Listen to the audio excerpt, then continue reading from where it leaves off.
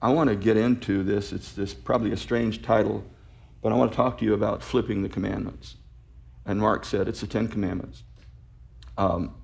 So I want to talk with you about flipping the commandments. What do you mean? Well, there's a lot of people say, yeah, I never read the Old Testament. There's so many rules. It's you shall not do this, you shall not do that. And you look at the 10 Commandments.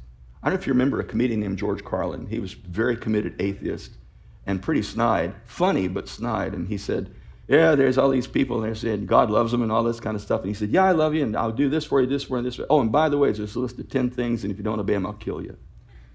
Well, that's an extreme of what a lot of people think about the Old Testament in general. And I want you to understand what I'm basing this on, that the Old Testament and the New Testament are both about the New Covenant. They're both about Jesus.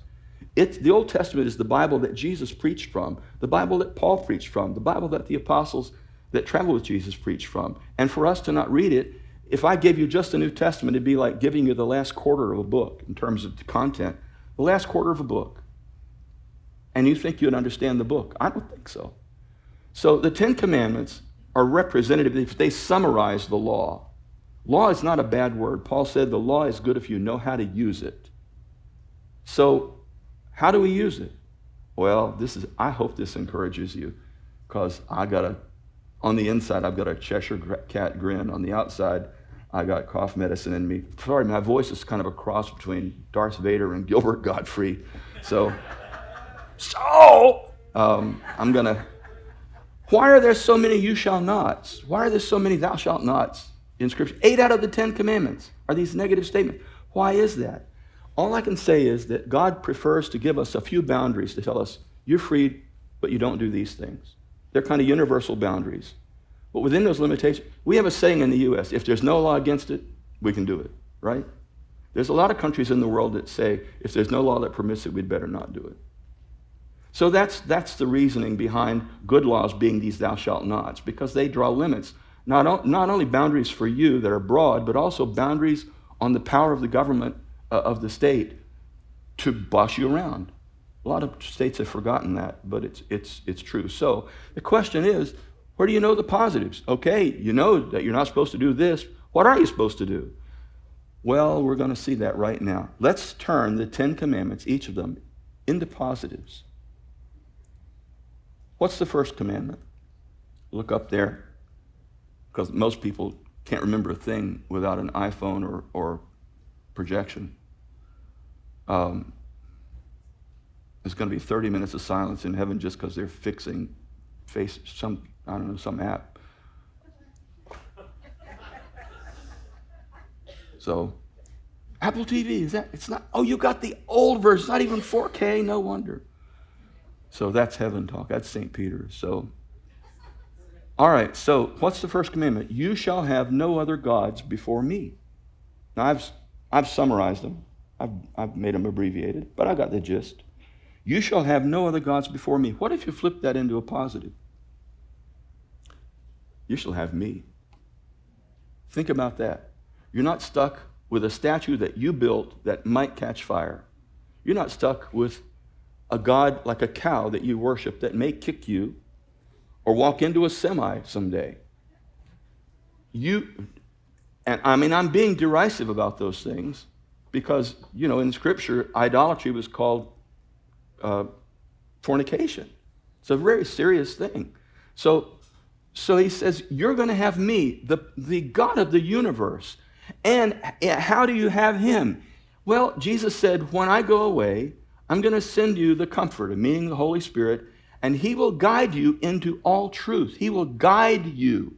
So the positives, God doesn't give us, if there's a law that says you have to do this, you know what human nature does? Okay, I'm going to do the minimum because I don't like this.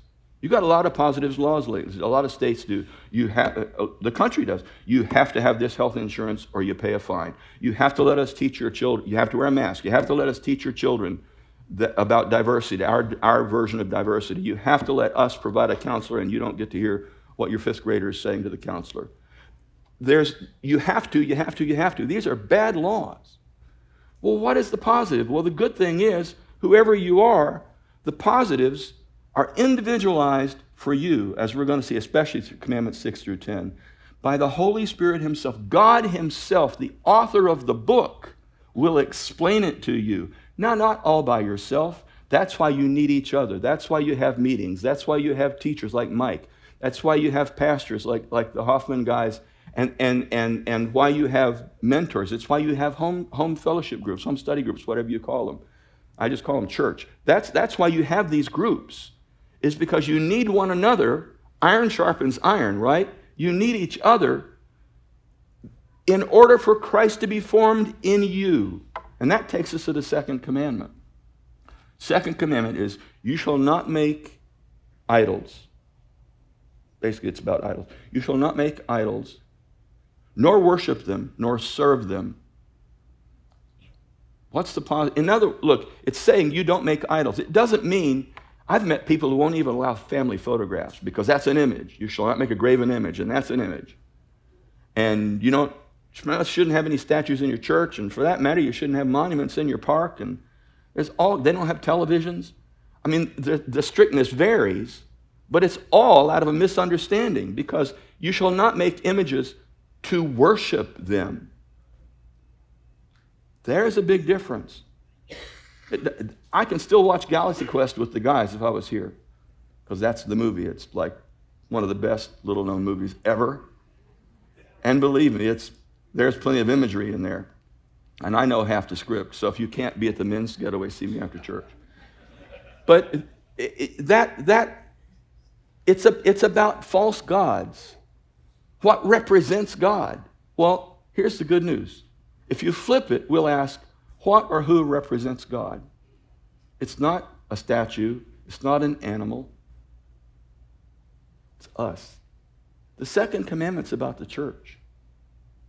You get me, and you will be my presence in the world to everybody. You'll be Jesus with skin on. Now, you might not be real good at that at this point, maybe because you never realized who you really are. But it's no accident. It's not just a simple metaphor that we're referred to as his body. We are his body. Paul said this strange scripture in Galatians. He said, my little children, for whom I am in labor pains, until Christ is formed in you.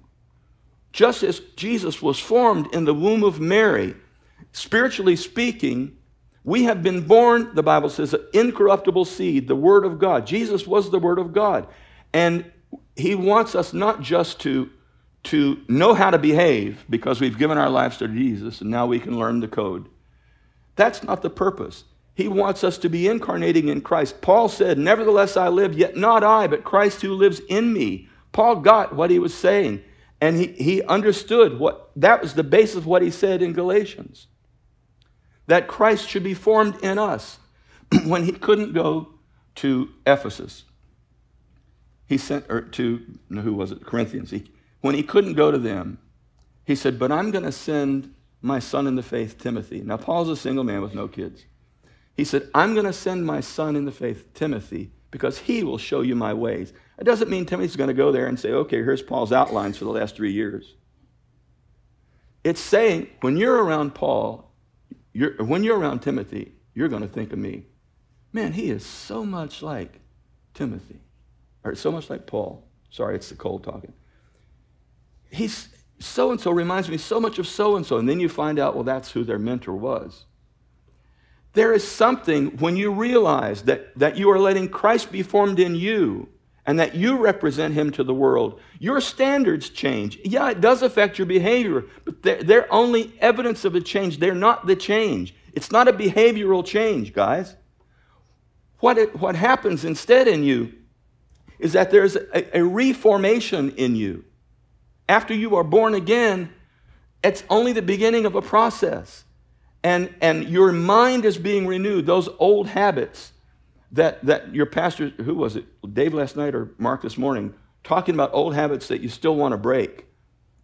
That's what we're talking about here. It's not a matter of saying, okay, how do I behave now that I'm a Christian? Well, I won't do this, and I won't do that, and I won't do that, and I won't do that, and I won't do that, and I won't do that.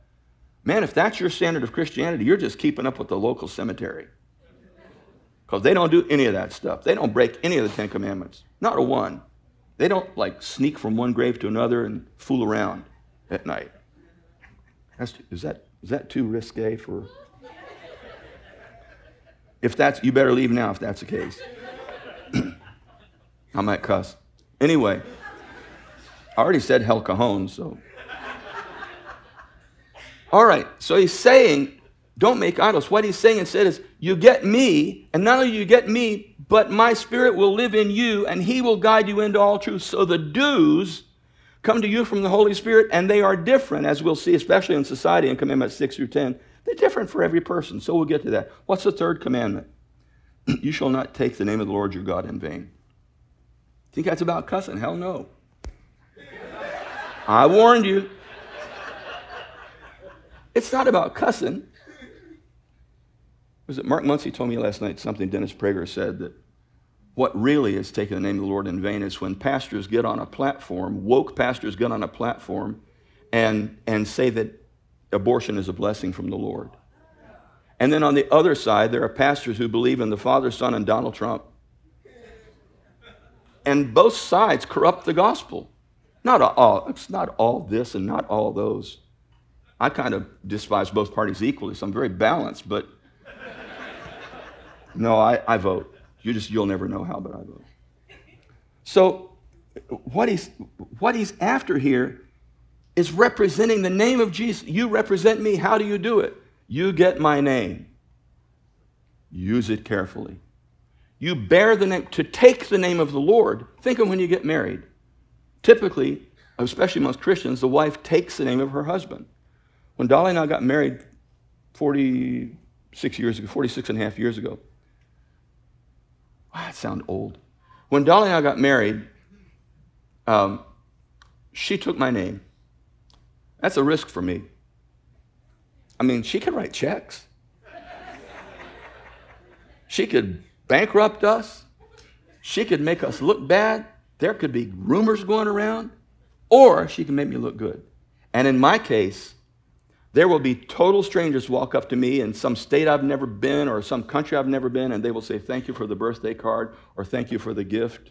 Or she would send people these little dolls, souvenir dolls you get in a certain country, and thank you for this. And I have no idea who they are, but I'm thanking them because they're giving me credit for it. But as my wife did it all, because she makes me look good. Guess what your job is? You represent Christ. Make him look good. How do you do that? Well, you got a job. If you wear the name of Jesus, you need to do the best job in that company has ever seen, if you can. If not, you at least do the best you can do. But if you are going to be mediocre, if you're going to do what's called quiet quitting, that's all the rage now, then keep the fact that if you're going to be mediocre, just keep it a secret that you're a Christian. Is that also too? Am I being mean now? You're dead quiet. I think you're all under conviction, and I'm going to give an altar call right now. Or take an offering. So. Those are the two resorts. So the idea here is that you get me, and you represent me. I am forming Christ in you as much as you cooperate with me. I'm forming Christ in you so that you're a body. You're my body. You represent me in the world. And you wear my name. If you wear a badge, a uniform of the police in California, if you got a CHIPS badge, and you walk out and you hold your hand up, traffic will stop. But if you're not a policeman, you are taking that name in vain, and you are going to jail if you get caught. But you don't have the power to stop the traffic in this hand of yours. But that badge means something, and the name of Jesus has infinitely more influence and more power. There is enough power to change all of California in one room. Because wherever sin abounds, you check your state lately, wherever sin abounds, grace abounds much more. Can you believe that the gospel is actually designed to be successful? What a concept. It's good news. It's not a flu shot. It's good news. All right. The fourth and fifth commands are positives. That is to say, you have to do this. Now, there's room for positives. And there's also a little leeway in a lot of them. Some of them are really strict. Why would the Lord give us this these two commandments as positives. In essence, it's saying, look, you have freedom here, you have freedom here, you got a lot of freedom here, here are your boundaries. But this, don't forget this. This is important. And he says, keep the Sabbath day set apart. Well, does that mean Friday sundown to Saturday sundown? Because there are whole denominations that say that still applies. It's in the, 10 commandments still apply. If that doesn't apply, none of the commandments apply. Well, they have good consciences about that, and I have some friends who are from churches like that, but that's not what it's talking about. Thank the Lord we have the book of Hebrews in Scripture, and where Paul talked to a couple of the other churches, he said, don't let anyone question you on the lunar calendar or on how you celebrate feasts. Don't let people question you about it. In other words, don't feel guilty if you keep a different schedule. You got to work on Sunday? Okay, you got to work on Sunday, but don't feel guilty about it if you're going to do it. The early church actually started worshiping on Sundays because it was the day of the week that the Lord had been raised from the dead. They did not do away with Sabbath. And look, Jesus gathered up food for his disciples on the Sabbath and was criticized for it. But he said, man wasn't made for the Sabbath was made for man. So we have freedom, but it is good for us to coordinate that to have a day of worship. Sabbath is not a day to play football and all that kind of stuff. You need recreation.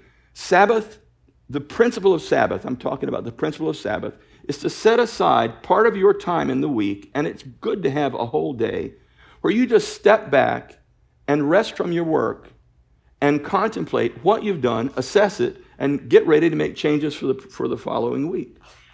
That's what it's about. I just set somebody free. That's what it's about. It has to do with communion as well in the long run. It's about your identity. Look, what did I just say the first 3 commandments? And I hope you're believing me. Don't ever fully trust a visitor, even somebody you knew 37 years. But prove it for yourself. But look this up, and I hope it makes sense. I just told you, you get God's Holy Spirit, the author of the book, indwelling in you to tell you what the positives are, and you represent him in the world to all the people, and you get his name to use wisely because it's extremely powerful. It's like the word of God is more sharper than any two-edged sword. The name of Jesus is like that because he's the living word. So I've just told you all this. Don't get puffed up. Because one of the reasons for the Sabbath is to remind you, you're not the Savior of the world. If you got a Messiah complex, Martha versus Mary, you overwork, you don't take time off. I mean, pastors do this. You don't take time off, you don't take a full day away, you don't rest. Why? Well, I've got to do this, can't do it without me. Let me tell you, there's only one Savior of the world and no applications are being taken. One seat on that throne. There's no room for your posterior. It started with a B, not an A, okay? So just want you to know that.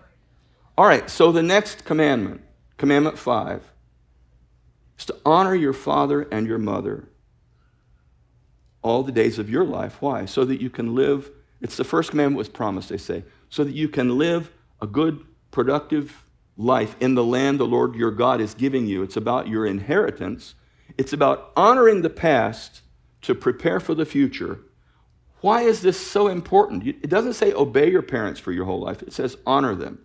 The job of parents is to, when you're first born, your parents are omnipotent.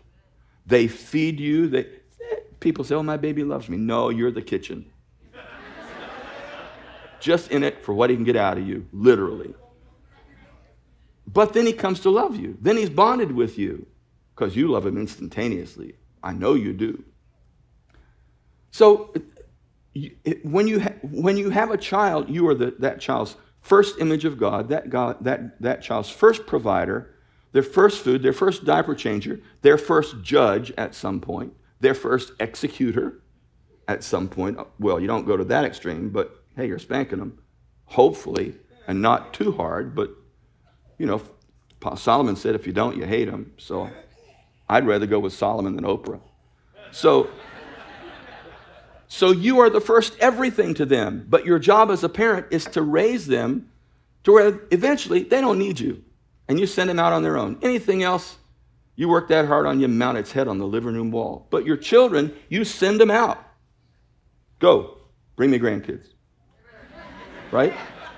Now, I'm not going to dwell on this because I dwell on this all the time, especially when I come here. And Dave said yesterday that you had a baby boom after I was here. I'm not sure a traveling speaker wants to hear that. One time right down here, I was talking to a couple, and a lady who was pranking me walked up holding a baby, and she said, "This is your fault. You never say that to a guest speaker." And the Lord rescued me, gave me the right thought. I said, "Oh, great, where's your husband?" And the couple next to me went from mortified to relieved just at that point. So, all right, so it's transgenerational, if I can use the trans term. It's transgenerational.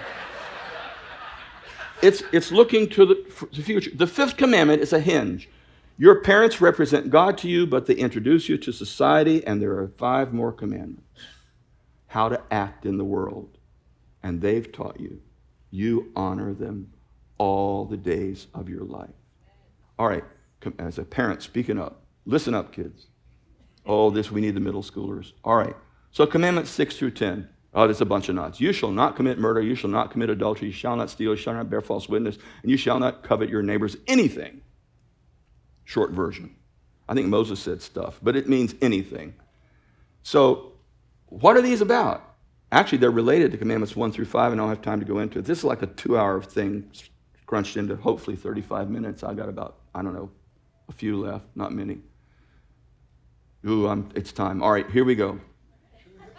What's the opposite of you shall not murder? Somebody call it out. You shall give life. Who said that? Raise your hand. All right, don't get proud. Yeah. You should be a life giver. Well, how are you supposed to be a life giver? Is there something that says, okay, and you got to all be doctors? No. I'll tell you examples. We have a family in our church. The guy's in his 40s. His wife is 39, looks like a teenager. They just have 12. Now they have their 12th child. And they've actually had Christians say to them, "You shouldn't bring another mouth into this world to feed." How dare you? How dare you? Good grief. The Lord says, fill up the earth. How are you supposed to do that? We get that in the 7th commandment. How are you supposed to do that? It's not like jackrabbits in Arizona, but it's also not, and it's not like soap operas, but it's also not really low birth rates. You know, the dad of those 12 kids said to me when his wife was pregnant with his 11th, I said, "What's your limit?" He said, "I don't know."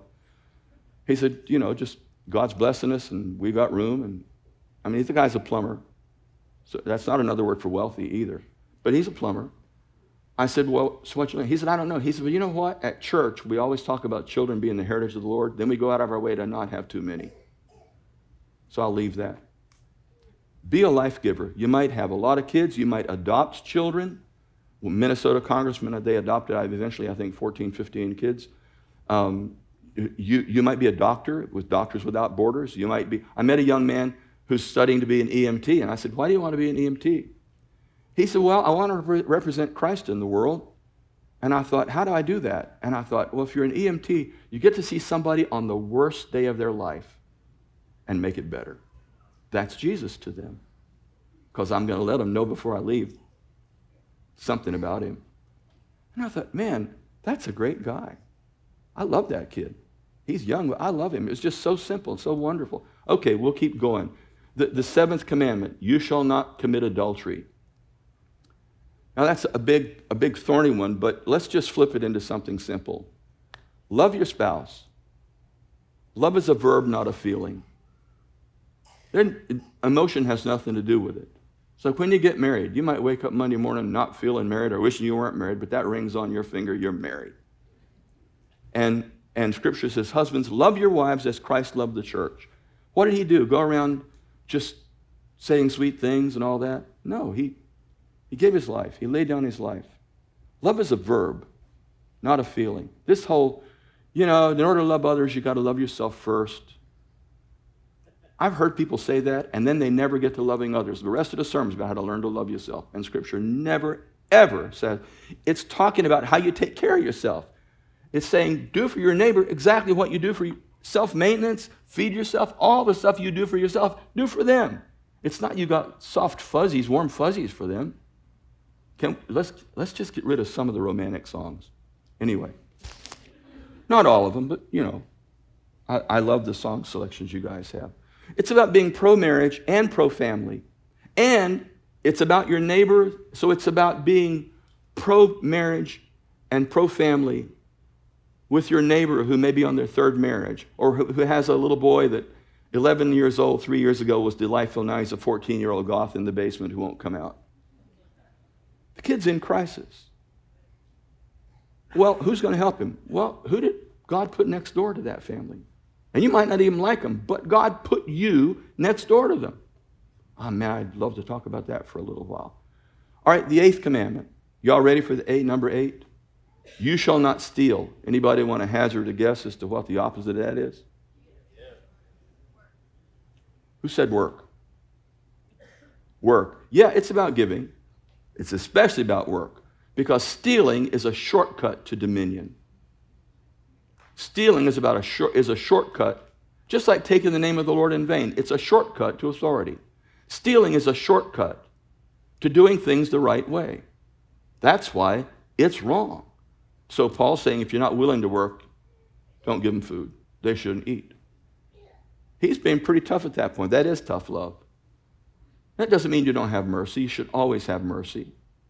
But you shouldn't be a patsy, because you do people harm if you just indulge them. He's saying work. In fact, with regard to giving, how about this? If you look at this in the context of Scripture in general, it is about producing more than you consume. Marx and Lenin tried to copy that into the Communist Manifesto. Hasn't really worked very well. They also promised toilets made of gold. My first question when a communist quoted that to me was, yeah, but would they work? So if you've ever been to Russia, you know what I'm talking about. Okay, you shall not steal. Work. All right, go to number 9. Now I'm going to rip these off in order in a minute, and you're going to see this is a good life. You shall not give false testimony against your neighbor. That seems kind of random. I mean, the rest of these are so specific. Why has he got to bring that up? You shall not lie about your neighbor, bearing false witness. Well, this is about reputation. You wouldn't want it to be lied about. It doesn't say you shall not judge. Well, you know, the Bible says judge not. And that's not the whole sentence, is it? Judge not unless you're prepared to be judged by the standard you imposed, is what it's talking about. In fact, Leviticus 19 says you shall judge your neighbor in fairness. So yeah, there's judgment that has to happen. We make judgments all the time. Even blessing, if a court finds you not guilty, you've just been judged. That's a blessing. Blessing and cursing are both judgments. You want one, not the other. But like a bumper sticker should say, judgment happens. They only see one side of it because they only understand judgment as negative. And so do a lot of Christians who wouldn't dare put that bumper sticker on their car. But that's the way they look at it. What it is to be concerned with an upright community around you, to judge fairly, to make sure that your community has a good relationship, a good reputation, not just you. It doesn't mean you're the nosiest person on the neighborhood committee or, you know, the homeowners, whatever. I don't like the way they put that. It's not that. It's just saying be concerned about standards and not only watch over your own conduct, but because you are part of a collective, you need to be concerned about that collective. And when Israel was exiled in Babylon, and the Lord gave them 4 things via Jeremiah, 4 things that they should dwell on, the very last one is get involved in the city, the Babylonian city where I've exiled you, because its prosperity, let's see, your well-being is wrapped up in its well-being. So he's telling them, get involved in Babylon, where you've just been exiled because you got conquered. Get involved and bless the city where you live. Now, if you can do that in Babylon, you can do that in El Cajon, you can do that in whatever town you live, whatever community you live in. You can be redemptive. You can give Jesus a good name in that place without compromising his name and just being soft and mushy. Is this making sense? Say yes, because I got to finish. Thank you. Okay. Last commandment, you shall not covet your neighbor's anything. We're talking about wife, household staff, children, his home, his Tesla, I'm sure they had them. They were coal-powered, but I'm sure they had them. You shall not covet anything of your neighbor's. What do you flip that? Well, remember the creation mandate, be fruitful and multiply, fill the earth, subdue it, and rule over it. It's about dominion. So is this. So was the fifth command about parents. So this is about dominion. It's about ruling over the part of the world that God has given you and not looking at what your neighbor's got and saying, I want to keep up with the Joneses. Those evil Joneses everywhere. I want to keep up with those guys. Man, if we just could do this, it would be so great. They've got plenty of room to do this and do that and do that. You don't know. And besides, you shouldn't be looking at them and salivating. Whatever God has blessed you with, whatever you've worked for, rule it for his glory, because you can rule a small, $800,000 home. That's like, it ain't Florida, let me tell you. You can rule over something small and make it better and more welcoming and more attractive than something large that somebody paid a ton for, but is full of unhappy people. People want to come to your little place instead of go to that place. You ever met anybody? They were really wealthy. You didn't like hanging around with them? And then you go to somebody else, like your grandmother's place, and she lives in this little place, and they got one bathroom, and she's asking you, what is a can you show me how to operate this microwave, this newfangled? But it's grandma's place, and you loved it. Well, guess what? You like grandma's place. Sort of. Don't take it too far. So it'd be like a shack at that point. But you're like grandma's place. I'm doing all these references, and you're just going, and some of you are going to get them at 1:30 while you're eating. So the positive is rule wisely. How do you rule? From under, not over. Anytime people start talking about the 7 mountains, which I think I like the guy, but I think it's an unfortunate image because it implies climbing and taking over. This, and spheres of influence, people call it as well. What you're talking about, if you follow Jesus' model, is that you get into power, you get into authority. Authority flows to those who serve. Now that can be corrupted. If you vote for me, I'll get you free stuff by taking it from somebody else. I will serve you as your congressman. I'll do this and that. It can be corrupted. It can be bastardized. It's only half cussing. But yeah, people can ruin it. But what we're after here is sorry, I just looked at my time a minute over. It threw me. So I'm sorry. I'm very sensitive to that because I've been known to wax the elephant for way too long. But anyway, I'll wrap up here. I want to just rule by serving. That's all.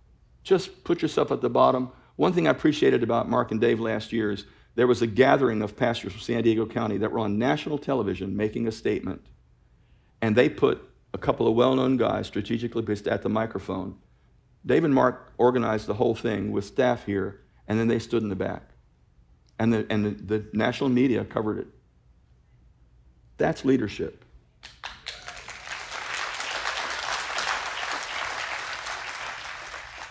I had to say something nice because I get a check later, but no, I really mean that. So, all right, so here are the 10 Commandments.